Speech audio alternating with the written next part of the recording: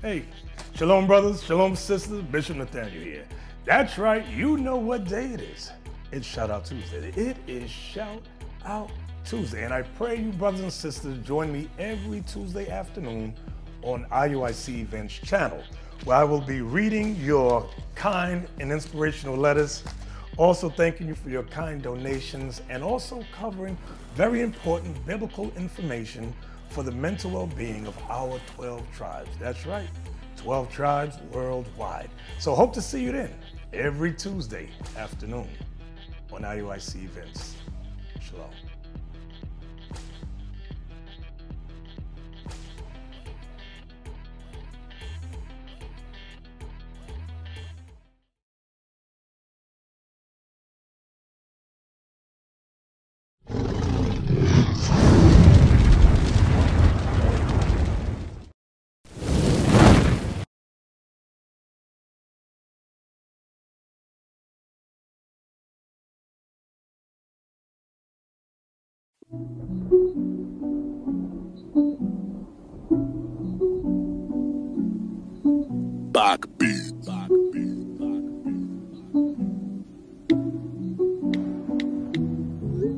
Hey, we the only team don't play games. Championship rings need champagne. Babylon can't stop this campaign. Rampage, cause I know why the heathen rage. Cause the guys be bringing it out. This kingdom we bringing it down.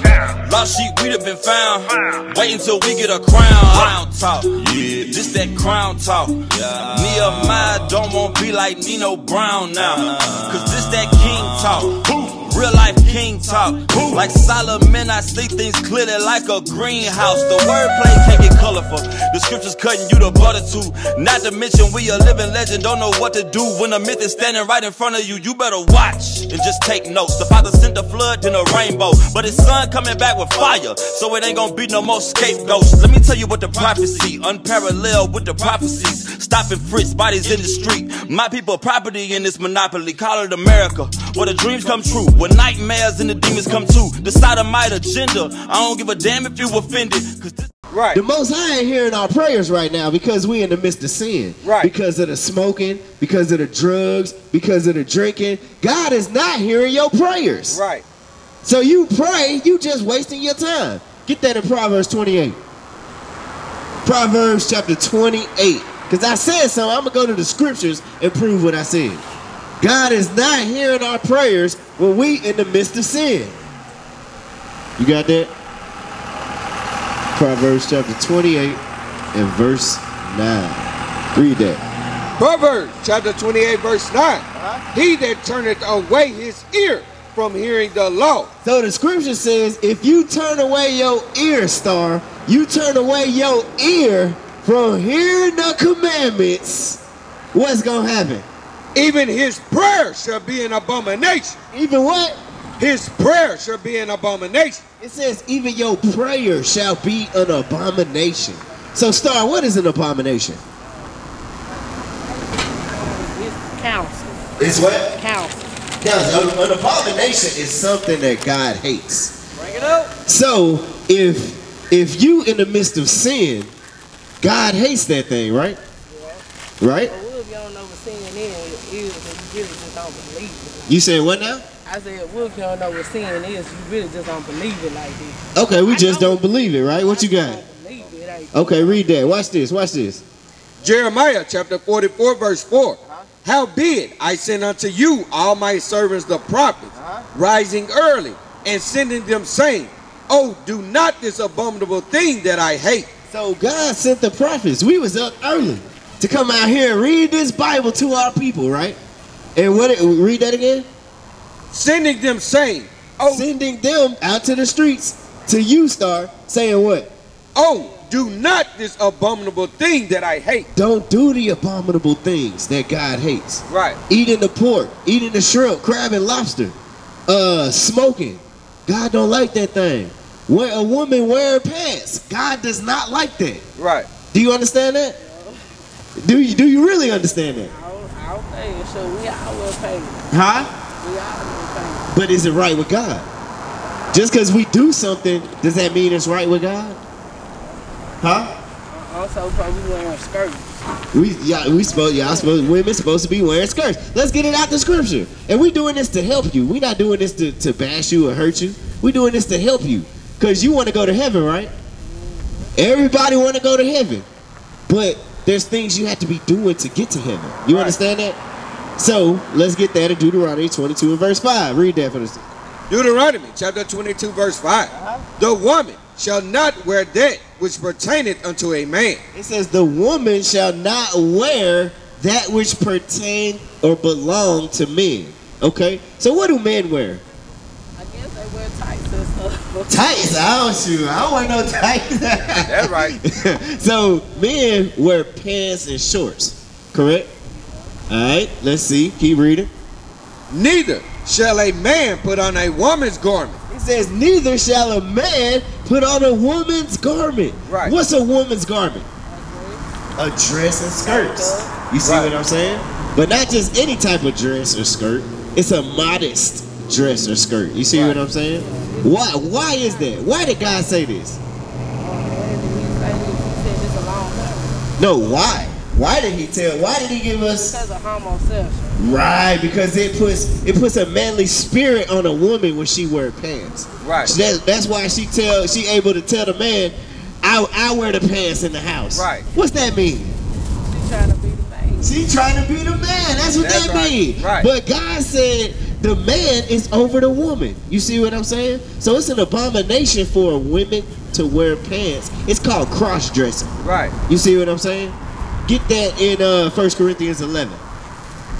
So God set up an order in his kingdom, the kingdom of Israel. How you doing, my brother? Walking in the store in the brown. How you doing? Come on over here and talk to us, my brother.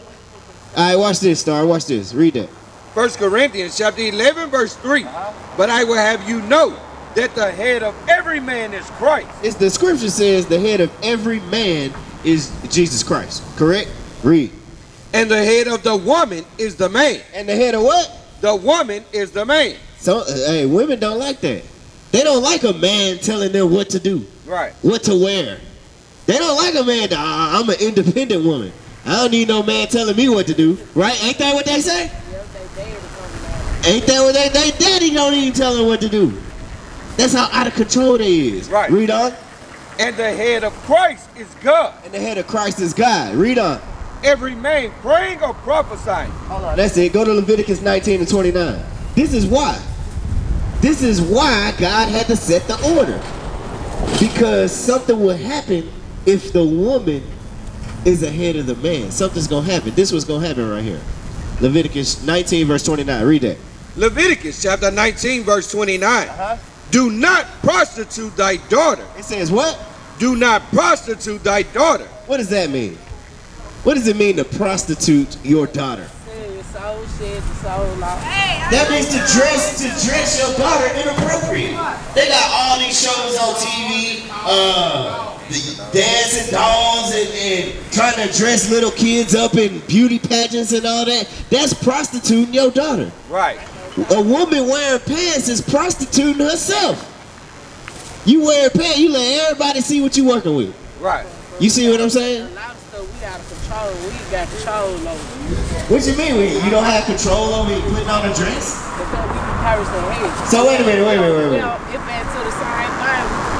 We judge right now, but we all cursing head. You said we ain't judging nobody out here. We telling you what you need to do to get yourself right with God.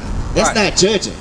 The judge is what's in the courtroom when you go in there, and it's a judge behind the desk, and he say, "I'm giving you 10 years to life," and slam the gavel on you. That's judgment. There's a difference. You see what I'm saying? All right, so read that one more time. Leviticus chapter 19 verse 29. Do not prostitute thy daughter to cause her to be a whore. It says, don't prostitute your daughter. Don't prostitute yourself to become a whore. Why? Read on. Lest the land fall to whoredom. Lest the land fall to whoredom. It's nothing but wickedness out here. The land has fell to whoredom. Why? Because you got drug dealing out here. You got prostitution out here. You got men sleeping, fornicating, committing adultery. That's why it's all manner of sin. The land has fell to whoredom because of these things. You see what I'm saying? The whole land, our whole nation is out of order Because that's, you see what I'm saying? Because that's why we have single parent households. You say what now? They don't tell y'all that. What happened? You know what I'm saying? I do, but I don't think I do. So what should you have on when you leave the house? Shoot, I don't dress. Not no dress? My man ain't gonna want them to see my good. Yeah, he not gonna want that, right? That's why you need to have a dress on. That's why you have on this. But you got it on now. You can't see my legs, you can't see my toes, you can't see nothing. You can't see. You see what I'm saying? That's how you need to be dressing. You see what I'm saying? Go to 1 Corinthians 3:16. Cause we dealt with you before, but we gonna deal with you again. Because smoking is a sin in the Bible. You see what I'm saying? To smoke is a sin. For a woman to wear pants is a sin. These are sins we point out. You got that? Read it. 1 Corinthians chapter 3 verse 16. Know ye not that ye are the temple of God, and that the Spirit of God dwelleth in you? If any man defile the temple of God, him shall God destroy. Read it again. If any man defile the temple of God, him shall God destroy. So what's gonna happen what's gonna happen if you smoking them cigarettes, Star? My lungs go bad. Huh? My lungs go bad. People know this to me. Yo, Lord, it's a caution on the box telling you that you can get cancer from that. But we do it anyway. Why? Because we had no fear of God. Get that in Ecclesiastes 8:11. We had no fear of God. We don't fear our God. Not knowing that God put us in slavery on slave ships. That same God killed everybody on the planet in a flood. I got $1 to go. But we have no fear of God. How you doing, my sister, walking to the truck?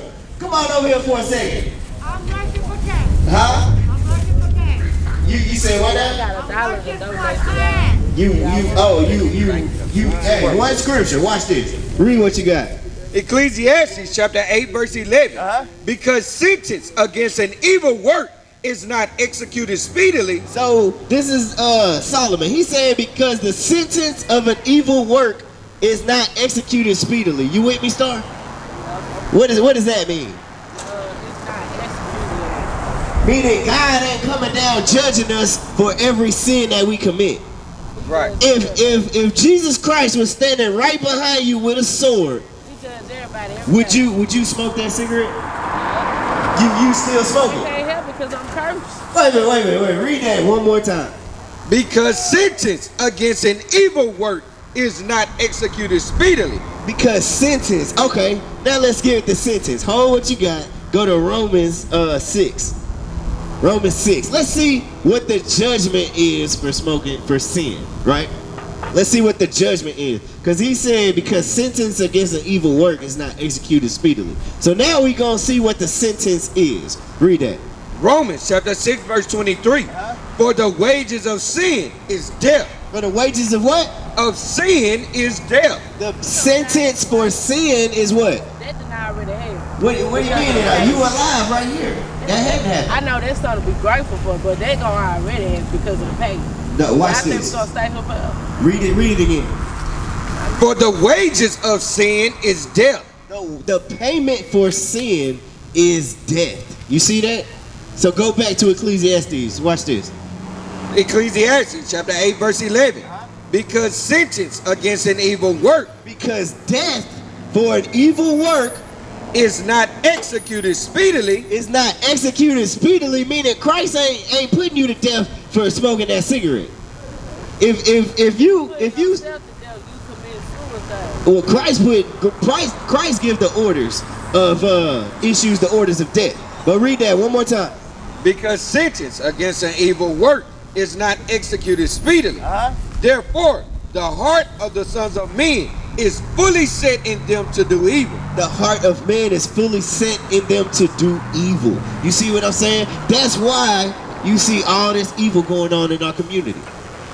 Right. Because they fully set in evil. Because God ain't coming down judging you for the evil that you doing. Now you feel like I can do all the evil I want to do and get away with it. Right. You see what I'm saying? But God said, hey, you're not going to get away with this evil. Read on. Though a sinner do evil 100 times, and his days be prolonged. And his days be prolonged, read. Yet surely I know that it shall be well with them that fear God, which fear before him. But it shall not be well with the wicked. It shall what? Not be well with the wicked. Hey, it's not going to be well with the wicked. In that day, the Most High going to judge the world. They don't know how to. They going to judge them. Hey, we up here teaching our people how. Right. Read that again. But it shall not be well with the wicked, neither shall he prolong his days, which are as a shadow, because he feared not before God. Because we don't have no fear of God. Like I said, get that. Let's get the fear of God. What does it mean to fear God? Do you fear God, Star? No, all praise. All praise. At least I can tell I'm a God-fearing young lady. At least certain stuff I don't do. At least you honest. You see what I'm saying? Because we have no fear of God. That's why we sin. If we had a fear of God, we wouldn't do these sins. You see what I'm saying? Read what you got. The book of Psalms, chapter 119, verse 120. My flesh trembleth for fear of thee. What did the Bible say? My flesh trembleth for fear of thee. The Bible says my flesh fear for trembling of the Most High God. If you knew God would put you to death right now for smoking that cigarette, would you smoke it? You see, you would just. I like to experience. You like to experience death. That's what you're saying? New things. No, you're not listening. If God said he gonna put you to death for right now for smoking that cigarette, would you smoke it? I don't know. You don't know? What you mean you don't know? That's what I'm saying. We don't have no fear of God. We have no fear of death. Yeah, you just said it. You just said you don't fear death. You might not feel it right at the moment, but you fear death because it's something new. But it might not be the fear that you thought it was. Go to Psalms 50 and 17. Oh, what you got? Read that. Proverbs chapter 8, verse 36. But he that sinneth against me wrongeth his own soul. So you sin against the Most High God, you wrong your own soul. You smoke that cigarette, you wrong your own soul. You wear pants, you wrong your own soul. Read on. All they that hate me love death. All they that hate God love death. Meaning you ain't scared of death. You say, oh, God gonna put me to death right now for smoking this cigarette? I'm finna smoke it anyway. You see what I'm saying? From day to day. For suddenly shall the wrath of the Lord come forth. It says what? For suddenly shall the wrath of the Lord come forth. Suddenly the wrath of the Lord gonna come forth. What is the wrath of the Lord? Let me get that in Isaiah 54. Isaiah 54, verse 16. Cause that's our problem. We think Jesus Christ gonna come back with lollipops and hugs and kisses and say, hey, Star, how you doing? Can I get a hug? Is that what I want? Yes, sir. Watch this. Isaiah chapter 54, verse 16. Behold, I have created the smith that bloweth the coals in the fire. So God said he created the smith that bloweth the coals in the fire. You know what a smith is? A blacksmith, right? What does a blacksmith do? No, a blacksmith is somebody that creates weapons, right? So God created the man that makes weapons. Read on. And that bringeth forth an instrument for his work. And bringeth forth an instrument for his work. What is the instrument that God is going to destroy America with? Fire. A thermonuclear fire. That's an right. atomic bomb. A hydrogen bomb. Right. That's what's going to destroy this place. Do you want to be burned up in the fire, Star? I'm the only one that can. Do you want to be burned up in the fire, Star? Huh? Do you want to be burned up in that fire? No, you don't. So what do you need to do? You need to start keeping God's commandments. We used to scream black power while heroin was pushed. But at the end of the day, nothing's in vain. IUIC has been given a vision. The tents of Judah has risen. Many has attempted the mission. Minor murmuring, omitting, and missing the mark. Just reading that he had the flame of fire in his eyes gave us the spark. We on Paul's mission. We out on the road, purple and gold. From Mexico, Cuba, Haiti, Ghana, Sierra Leone. 144,000 boots banging, concrete crackling. These are how men repented at heart. The scriptures is proof. IUIC, we deliver the truth.